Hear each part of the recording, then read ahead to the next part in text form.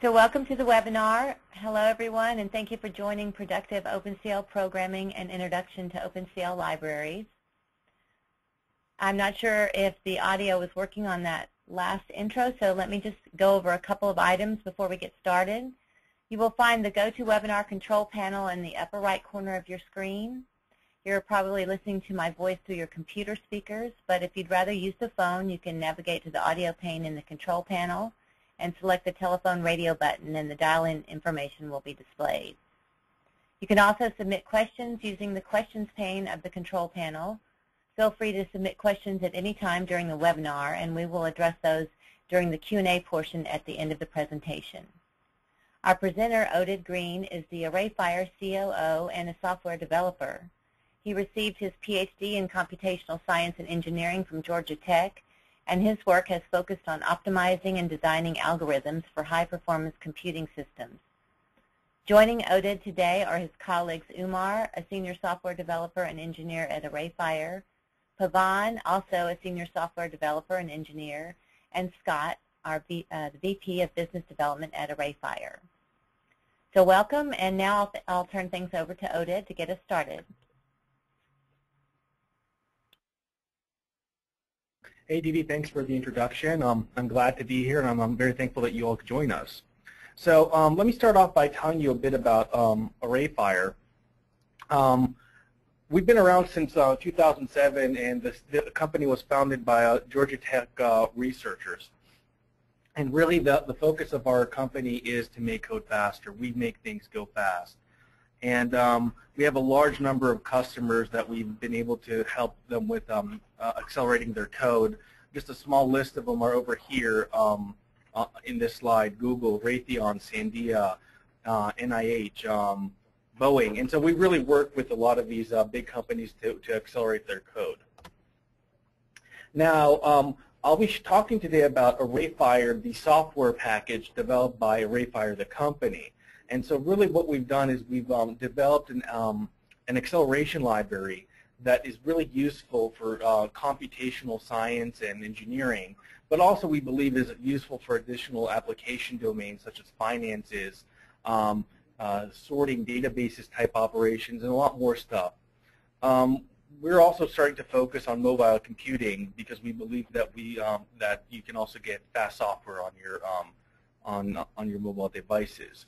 Now, in today's slide, in today's presentation, most of the slides that I'll show you that have animations in them or figures and graphs were actually created using our ArrayFire software package. So these are all in-house images that we've created, and typically they're most of these images are created using a very small number of lines of code. So really, you can think of it almost script language.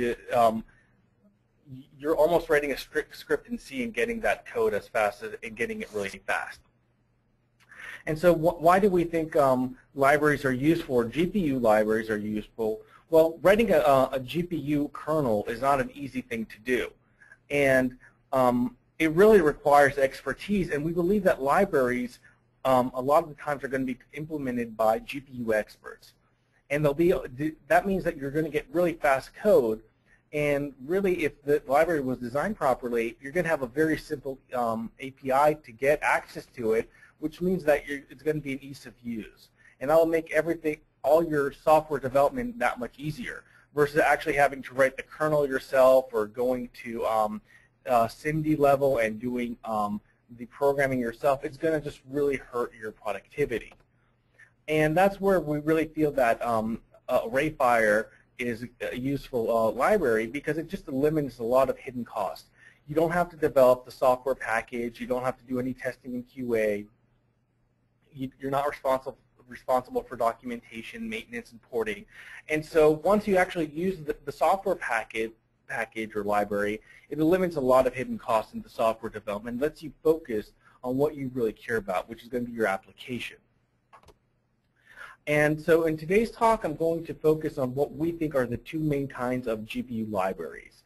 One's going to be what we call the specialized GPU library, and the other is going to be the general GPU library.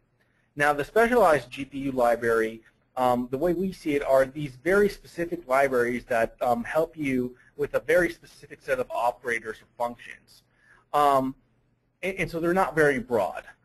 They might be optimized for a very specific system, meaning they'll work great on one system, but they're not going to be so great for another system. Also, the way we see it is that they have the C-like interface, meaning they're very they're not very generic, and I'll talk a bit more about that when we talk about the general GPU libraries. And they have this raw pointer interface. Whereas the general GPU libraries, they do a lot of things for you. They manage the GPU resources for you, so you don't have to worry about copying information between your host, which is going to be your CPU, and the device, which is going to be your GPU. So they do a lot of the memory allocation and deallocating and copying for you, so it simplifies your code. The general GPU libraries are also applicable to a larger set of applications, and they're not just going to focus on one type of application. And the way we see it is also they're going to be portable across multiple architectures. Now that means you're going to have a higher level of functionality, sort of a C++-like interface where you have templates where you write your code once for a templated library, but you can compile it for any type of data type that you have, which again gives you more generality and allows you to write once and apply many times. Now, a subset of the specialized GPU libraries are going to be the fast Fourier transform called clFFT. There's going to be the random number generation called random 1, 2, 3. If you need to do linear algebra, you have clBLAS and MAGMA. For signal and image processing, you have OpenCL IPP. So let me go ahead. Just a quick reminder, these specialized libraries have a C-like interface. The responsibility, really, this is the big thing. The programmer is responsible for memory management. And that means he's responsible for allocating memory on the device, deallocating that memory, copying that memory. It becomes a bit of a hassle. And that's really where we think that the generalized libraries are a bit better off. Now, what these libraries do, these GPU libraries do, they mimic existing libraries. So clBLAS is sort of the extension of the CPU version of BLAS. MAGMA is a CPU extension of BLAS and LAPACK. clFFT is the equivalent of FFTW. And why is this important? Well, if you've already written a CPU code that uses one of these libraries, it's going to really simplify your integrating a GPU into your software or into your design, because it's not going to be that hard to access these GPU libraries. But again, really important, even if you do use these libraries, you're responsible for setting up the GPU and all the initial parameters. So that's part of the specialized GPU libraries. Now I'm just going to go quickly over over these libraries in a bit more detail. So clFFT allows you to do fast Fourier transforms, either 1D, 2D, or 3D transforms. It has both a CPU and GPU backend, meaning you can run on either of these architectures. It supports a large number of data types, real and complex, single and double precision, and it also is going to allow you to do multiple transforms concurrently. Oh, I forgot to mention, this is a library that's maintained by AMD. Random 1, 2, 3 is a random number generator that was created by D.E. Shaw. And it's a counter-based random number generator.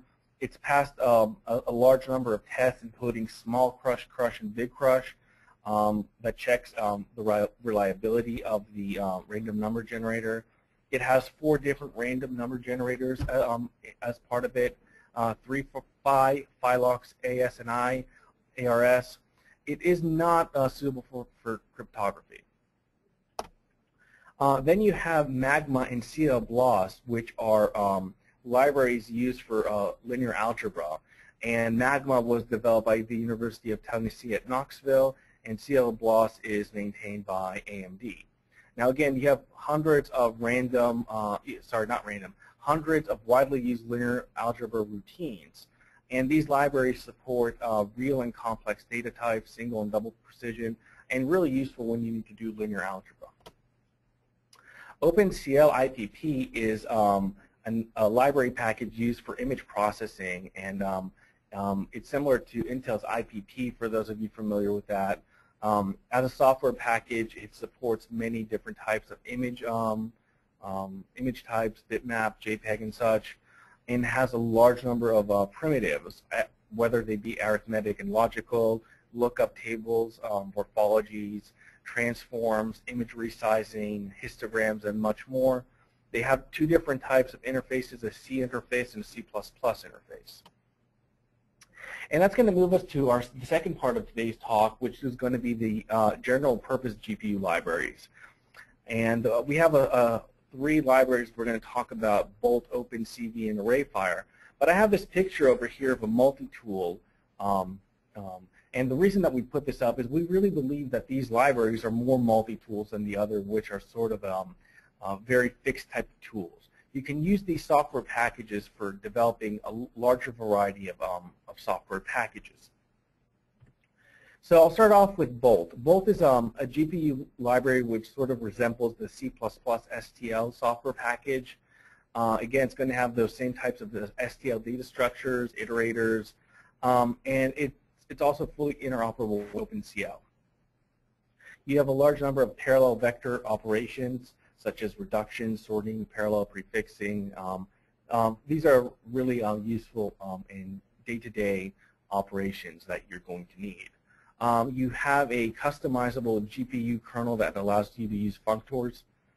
And it's worth noting that some functions are only supported on AMD GPUs. You're not going to be able to use them on other types of hardware. The data structure in Bolt are built around a data structure that they've called the device vector. It's sort of their keyword for creating data types. And there's a small example here in which you can create an array with 2 million elements using device template, triangle parentheses float, and another keyword. You basically created an array of 2 million elements. And you can do this for any type of C++ data type that you want, whether it be int, float, int64, double. So it's really robust. And the other thing is you can use Bolt to pass information onto STL algorithms, which allows you interoperability. The key thing to note is, because a lot of things are going to be happening on the GPU, you're going to be passing information from the GPU to the CPU, and that data transfer can be really costly. Again, Bolt uses a C++ STL-like interface. You can use functors, which allows you to customize your kernels. It has multiple backends, such as OpenCL, C++ AMP, and Intel's TBB. Not every algorithm is going to be implemented across all the backends. So really, if you need a specific algorithm, you might have to install a specific backend. OpenCV is an open source computer vision library, and that's the CV of OpenCV, is computer vision. It has hundreds of computer vision functions that people use for whatever type of computer vision application that they may need. Now, it has a C++ interface, but it has many different types of language wrappers. So depending on what platform you're developing, you could find a language wrapper and use that for your development. ArrayFire supports OpenCV, and it's interoperable. If you want to take a look at it, you can look up our GitHub repository. We have some examples of how to use ArrayFire with OpenCV. And that actually is going to lead us to talking about ArrayFire, the library. And we built ArrayFire around this flexible data structure. We call it an array. And the reason that we see it is to get really good performance on the GPU, you have to have a lot of data or data parallelism. And we saw that would be a good use of an array. And so just about all the operations we do on the GPU are done on an array. So even if you have a single piece of element that you need, or a scalar, you can just create an array of size 1 and do that operation. Nonetheless, really on the GPU, you want to have a lot of data parallelism. And so we've created wrappers around this array type structure that will simplify programming anything you need on the GPU. And essentially, when you actually create, you can, with very few lines of code, you can create an array on the GPU, and the ArrayFire package will be responsible for allocating the memory, copying the memory to the GPU, and when you're done, to deallocating the memory.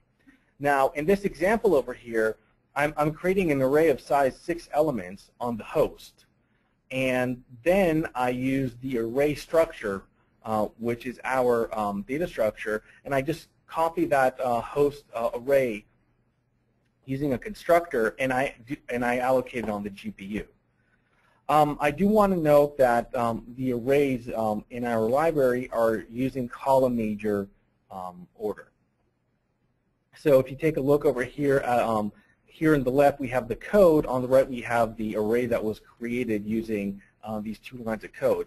Now, while this may seem like a toy example for you, but think about it in terms of you had a matrix of size 1,000 by 1,000 on your host, copying that data to the GPU is the same number of lines of code. It's going to be that simple. Again, I'm going to show you some examples now of how to use ArrayFire. Again, we create this array with 8 floating points in this example over here. This is on the host. We then copy it to the GPU. And in this example, we just want to sum up the values over the second column. So we have a lot of functionality for ArrayFire or for array, and that allows us to basically, within 1 line of code, sum up a single column.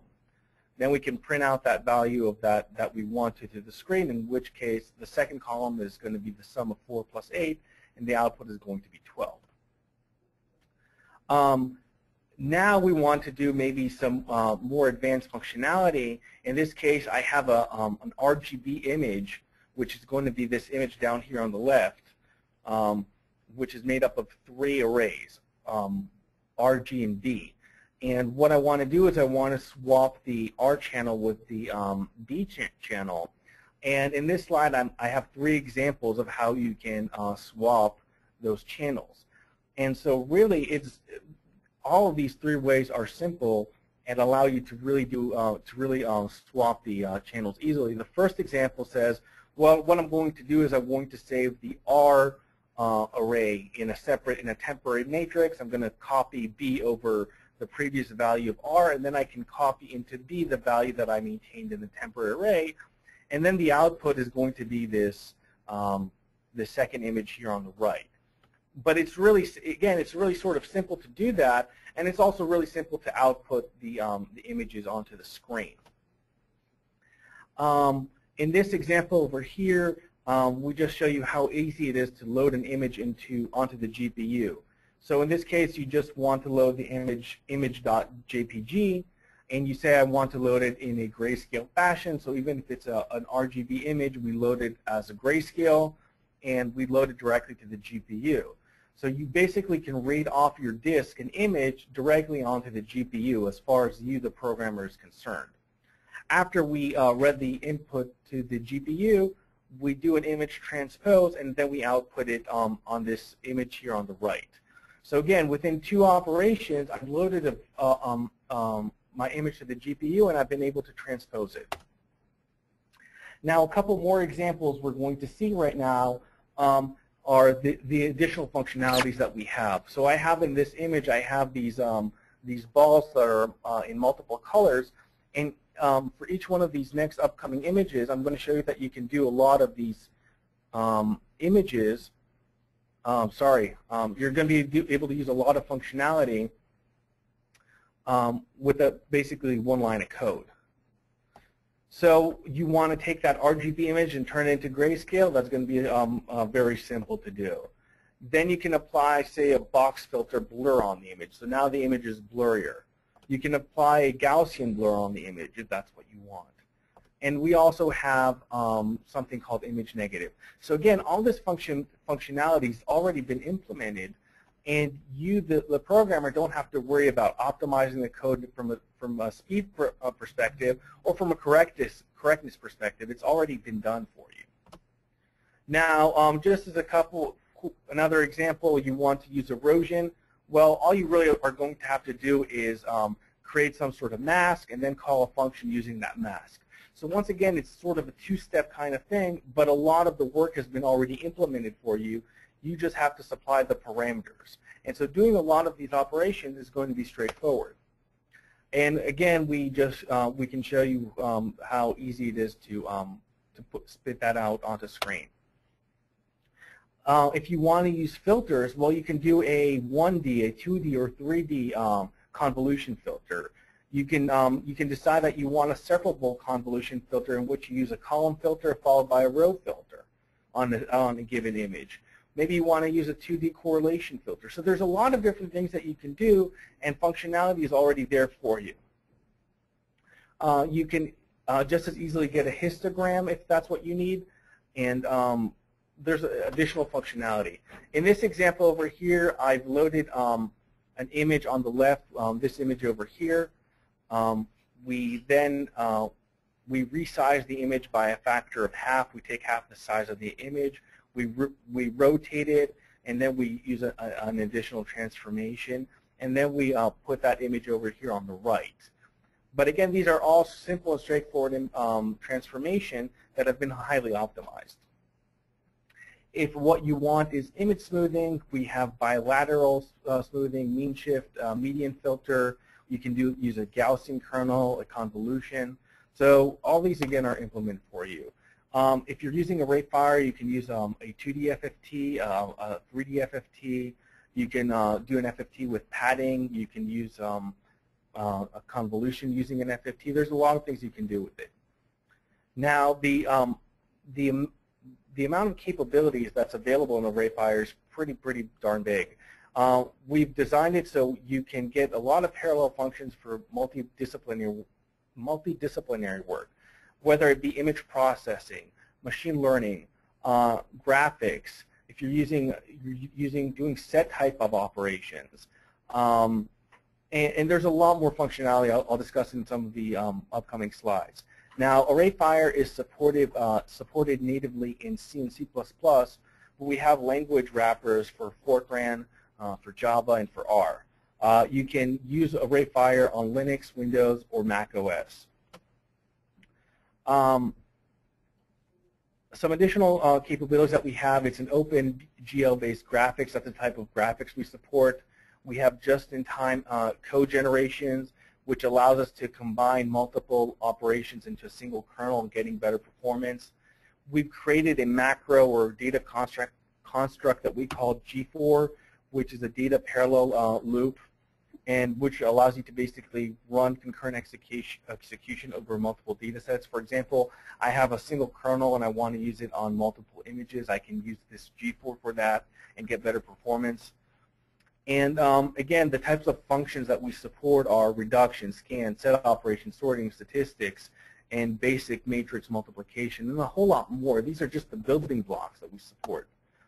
If you're interested in signal and image processing, we have convolutions, FFT, histograms, interpolations, connected components. Linear algebra, we have matrix multiplications, linear system solving, factorizations, and a lot more of highly optimized functions. So what's the G4 data construct? Well, it's a construct that we've created that allows you to run multiple kernels at the same time. So let's just say that I have this for loop here, that for loop that I'm multiplying three matrices A, AI times B. So I have A1 times B, A2 times B, and A3 times B. Well, if I was doing it in a single matrix vector multiplication, I would first do A1 times B. When I'm done with that, I would do A2 times B. And when I'm done with that, I do A3 times B. G4 lets you the G4 construct actually lets you run all three of these concurrently. And the benefit of that is you get better system utilization, because it could very well be that the multiplication of A1 times B is not going to utilize the entire system. But when you bring in additional data struct, you can do additional operations, you can get better performance. Another benefit of it is the fact that A1 times B and A2 times B and A3 times B are all going to need B. And so you might also get a benefit of cache performance because you're going to fetch B exactly 1 time to the cache. And so you get the benefit of that as well. Another feature that we have is just-in-time code generation, where while we're running the code, we can see if you're using a certain type of operations, we can find a way to integrate all the operation that you're doing into a single kernel. And what that allows us to do is allows us to reduce the number of kernels you're calling into a single kernel, which again reduces the number of reduces the overhead of calling kernels multiple times. It means that you don't have to allocate or use temporary data to store your results. And the most important of these, or maybe not the most important, but just as important, is it can improve the cache performance that you have because you're not kicking out information that you need. And so this actually gives you, will improve your speed-ups. We are, in the future, we're very much interested in big data applications. And the type of, the direction that we'd like to go to is we'd like to create capabilities for doing streaming videos. We'd like to be able to support a larger number of images for more parallel processing. We'd like to support more machine learning functionality. And of course, that's going to come with data analysis. We'd like to support dynamic data and streaming data such as social network analysis. And with that, we also want to create better graphics and faster rendering utilities for big data, because it's not only important to analyze them, we want to be able to put them on screen as fast as we possibly can. So those are some of the directions we're looking at. If you want to take a look at our open source community, go to github.com at ArrayFire-community. And that's it for today, so we'd love to take your questions.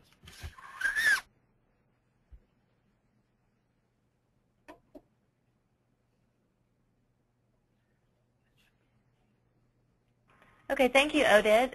Now we'll go to questions.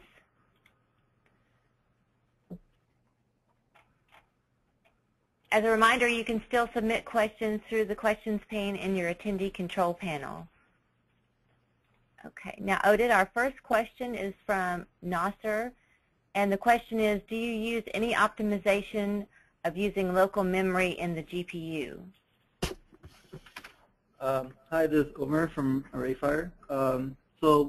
Depending on the algorithm, we do use local memory. For example, convolution, we bring in a local window as well as the kernel into local memory and then work on that. So it really depends on the algorithm. Sometimes it doesn't make sense. For example, when you're doing JIT type calculations, you don't really need that type of optimization. So you're only going to use the data once, so in that case we wouldn't. But we use it wherever we can. Okay, thank you. Our next question from Saeed is, how does the ArrayFire perform with OpenCV comparison for like object tracking with or without ArrayFire? So it really depends on the algorithm.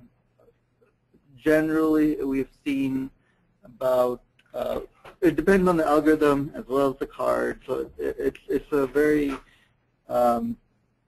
it's a complicated, I can't really give you a It's not a number. straightforward comparison. Yeah, exactly. So I would say most of the time it's like 5x if you were to force me to answer that question. 5 times faster. Yeah. Okay, thank you. All right, our next question is from Kurt, and he says, do you see many jobs out there for someone with a strong life sciences background working on a PhD in genetics and who has experience writing simulation and optimization algorithms?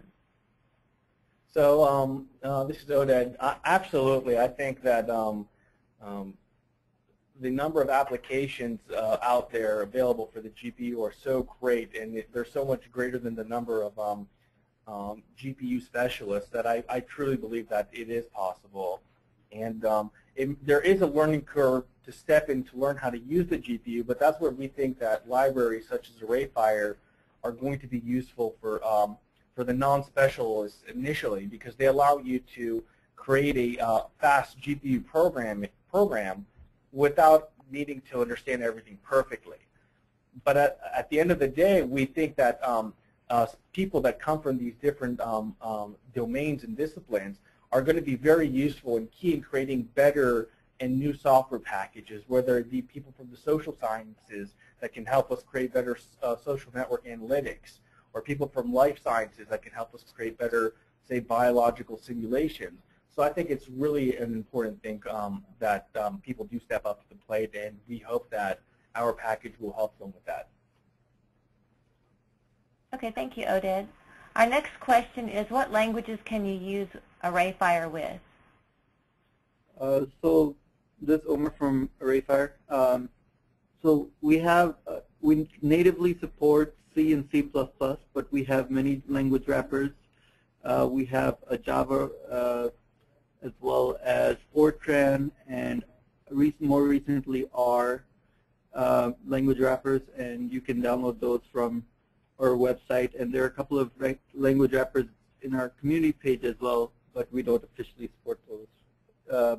But if you go to our GitHub page, github.com/ArrayFire, you'll see all the language wrappers we offer for our library.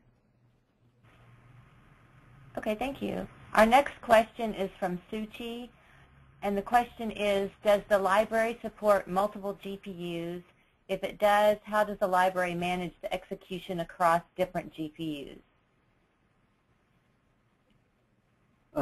This is Omar again. So we have a function called device set, which allows you to set the context of the subsequent function calls. So if you set by default it's device set 0, that'll use the first GPU on the system, and then subsequent function calls will target that GPU. And then once if you want to change the GPU, you can use the device set function again and set it to 1 or 2 or however many GPUs you have on the system, and then the context changes to that next GPU. So using that construct, you can, for example, put this in a for loop and put device set on top, and this will allow you to do calculations on separate GPUs at the same time. So, but you'll have to manage the transfer of the memory and everything yourself. So there are ways of doing this on multiple GPUs, but using our library. All right, thank you. Our next question is from Paul. The question is, as a relative newbie wanting to learn OpenCL and the basics of some of the libraries you've mentioned, are there good collections of examples and tutorials? If so, where might I find some of those? You can go to our GitHub page, and we have a set of examples from many disciplines, including machine learning, computer vision, and so you can start analyzing those and get started. Also, OpenCV has many samples, and most of the libraries that we talked about have samples that come with the package. So there's lots of stuff out there. You just have to know where to look. Okay, thank you. And we have a question from Scott. The question is, are you considering WebCL, OpenCL plus JavaScript bindings if it becomes adopted by browser vendors, which granted is a big if? So that's we're still looking into it.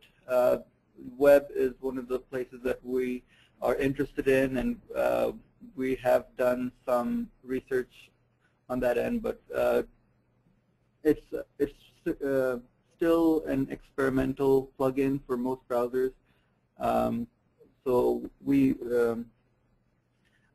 have looked into it, and we're considering all options. Okay, thank you.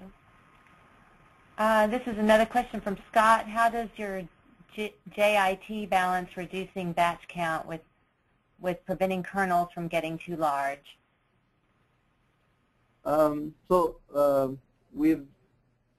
We handle all that in the back end. It's out of the scope of this talk, I think, but there are a couple of tricks that we use on the back end to handle all that. So you don't have to worry about kernels getting too large.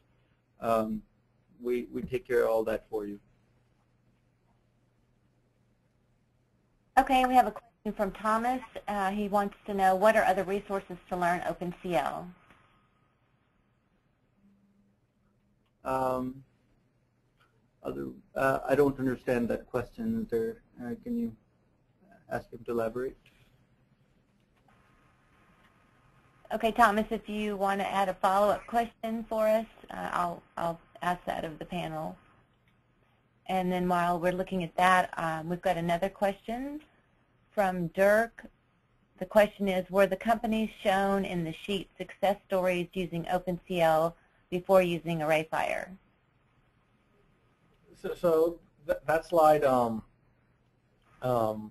is basically, we show how we came in as a company and we were able to speed up their computations using optimization of using our own tools.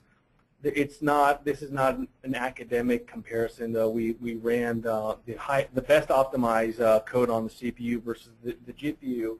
We took their algorithms and compared them with our implementations, getting the same results. Okay, thank you. Our next question is from Rohit, and the question is, are there any utilities which can enumerate the capabilities of OpenCL-based devices in PC, phones, and FPGA-based devices?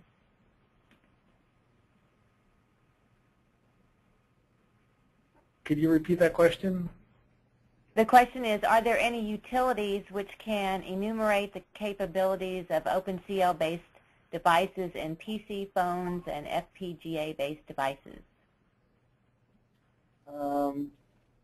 I think there are a couple of utilities out there. Our library does list some features of the device you're using, but it doesn't list everything. I can't think of the utility name of. There's a utility called clInfo. If you search for that online, you should be able to. It'll list all the features of that device, depending on what platform you're on. Okay, thank you. Our next question is, can you run code on multiple GPUs using ArrayFire?